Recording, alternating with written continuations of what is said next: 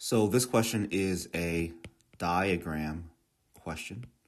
I always say that whenever visual input is provided. So in this case, the diagram is a table. So before moving on to reading the question, what I want to do is just make sure I understand the table, right? So looks like I have two types of surgeons, general, orthopedic.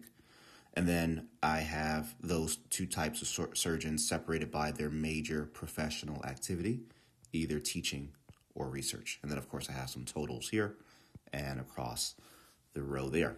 So the question says, in a survey, 607 general surgeons, so 607 general surgeons and orthopedic surgeons, so that's where this 607 comes in, indicated their major professional activity, right? So we saw that, teaching and research. The results are summarized in the table above, which we already took a look at. If one of the surgeons is selected at random, which of the following is closest to the probability? Okay, so this is a key word. On this test, the word probability, anytime you see the word probability, you should always think to yourself, it's a fraction, and the number on top is going to be what I want, right? Which really just means what you're told you're looking for. And on the bottom, the number will be the total, right? The total that you are choosing from. So let's see, what is it that we want in this case?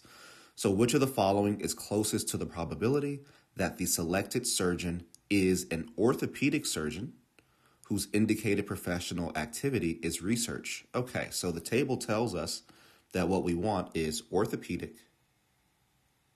but the professional activity is research, which puts us here, which means that our numerator should be 74. There are 74 orthopedic surgeons whose major professional activity is research. Now, the total, how many surgeons are we choosing from? Well, it does say that we're choosing from, let's say the results are summarized, blah, blah, blah, if one of the surgeons is selected at random. So we're choosing from all available surgeons, and that is this 607 number. So we're choosing from the total pool of surgeons, which is 607, and we're hoping to get one of them that is orthopedic and focuses on research. So here's our probability. So I just go to my calculator and type in 74 divided by 607. And what I get is that that's equal to 0.1219. Glancing over at the answer choices, I see that this can be simplified to or rounded to 0.122. And therefore, the correct answer here is choice A.